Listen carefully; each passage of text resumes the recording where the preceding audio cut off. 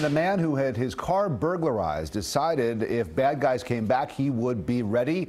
And sure enough, someone broke into his car. But this time, the suspected crook got to smile for the camera. It happened in the early morning hours of January 12th at 1250 Northwest 21st Street in Miami. Police say the man who broke in took the airbag and other valuables. He actually broke into several other cars in the area. He did this in about 4 minutes, gloves on, no effort on his part from what it looked like.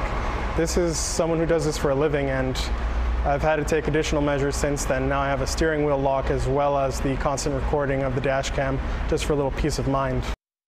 You can get a pretty good look at the guy right there. The search for that burglar still continuing tonight.